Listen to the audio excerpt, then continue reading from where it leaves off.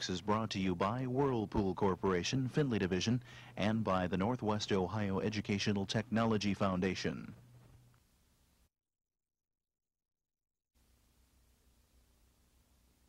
News 6 is brought to you by this station and by the Northwest Ohio Educational Technology Foundation. Today on News 6, we'll visit a part of Indian culture. We'll watch a man make rocks into jewelry and take a look at some tiny horses.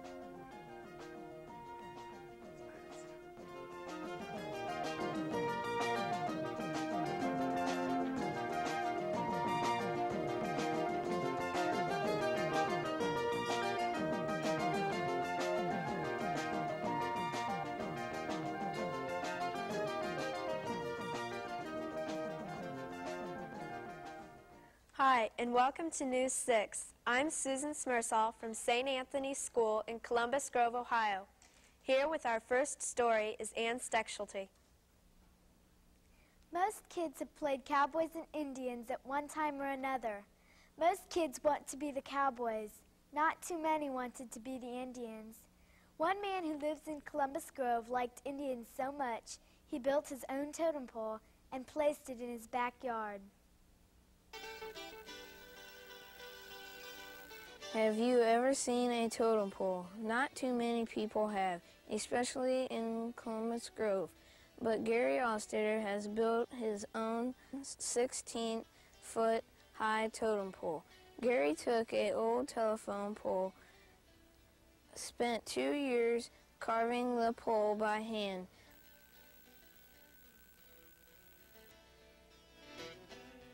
How did you get started building the totem pole? I got the idea for making the totem pole when I was in the Boy Scouts about 30 years ago. I acquired a telephone pole from a local farmer whose field they were taking poles out of, and brought it home, started the project 2 years ago. I had about 2 years in the process of carving the pole, but I didn't work all the time. I worked off and on, and when the weather was too hot, I didn't work, and when the weather was too cold, I didn't work. The symbols are actually symbols of the various tribes on the Pacific coast. The top symbol is a thunderbird. The next symbol is the raven. The third symbol down is an eagle. And the last symbol is a bear. Oh, my family thinks the totem pole's great. I've got a lot of notoriety out of it. Personally, I have a sneaky feeling that the totem pole caused all the rain that we've been having.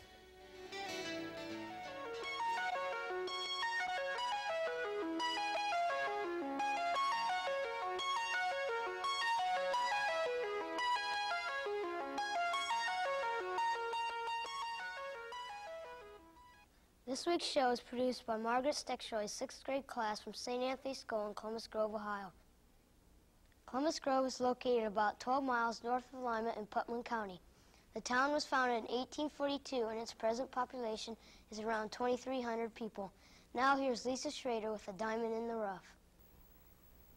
When News 6 went out to visit this next story, we thought we would find the road pretty rocky, but then this story turned into a gem. Let's meet a true rockhound, Walter Harshman. Walter Harshman, better known as Zeke, is a laboratory artist. He makes beautiful jewelry from rocks. Some of his rocks came from volcanoes. Most of his rocks come from Australia and East Africa. When he gets raw rocks, he places them in a tumbler and spins them with water for about 10 days. Then he adds grit and spins them for 3 more days. Now they are ready to be made into beautiful creations. I don't think I ever met a child yet that didn't like a pretty rock. I bet you them kids out there would like to come out here and watch me make a piece of jewelry one time or other. In fact, I think most of them could put their fingers in it and do it themselves. We find a rough rock. We want to make a piece of jewelry. You take it to a slab saw or a trim saw. This is a slab saw or a trim saw, either one.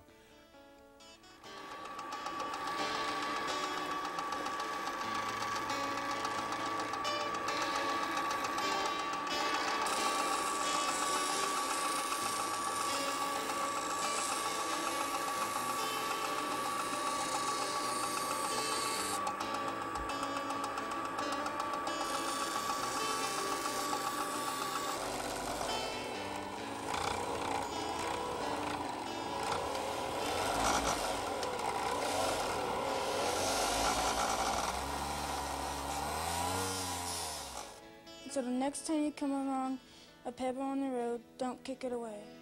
Someone like Zeke could transform it into beautiful jewelry.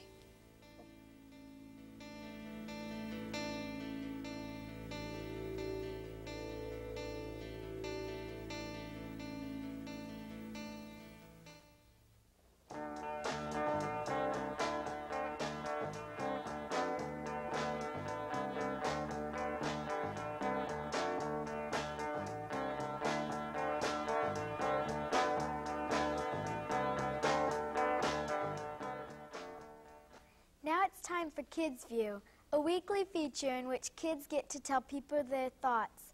This week's question is, if you could go anywhere in the world, where would you go and why? And it was submitted by Jeff Teeters. Here's what you had to say. I would like to go to Italy to see my ancestors. I'd like to go to California to walk on the beaches and swim in the ocean. I would like to go to Hawaii to see the volcanoes. I would like to go to Point Barrow, Alaska. I would like to go to Texas to live on a large ranch. I'd like to go to Greece to see the Parthenon. I would like to go to China and see the Great Wall. I would like to go to Rome to see St. Peter's Basilica.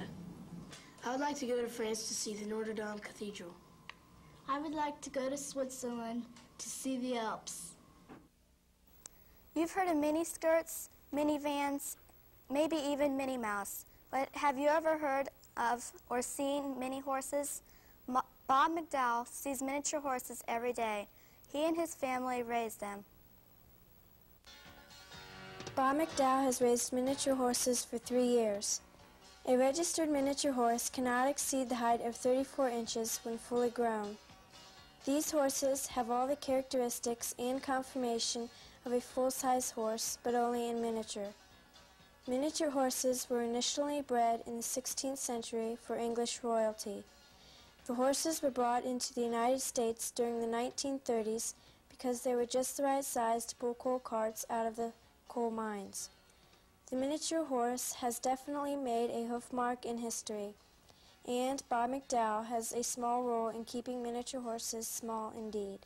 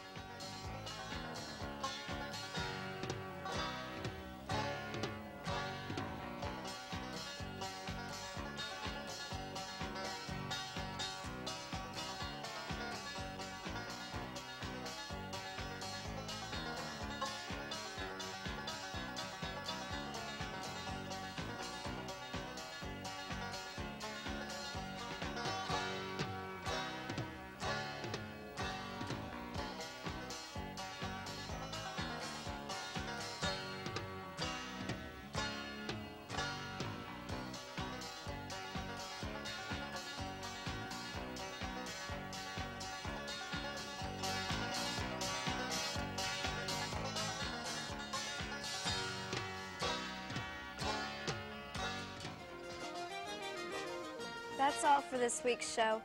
We hope to see you again next week on News 6.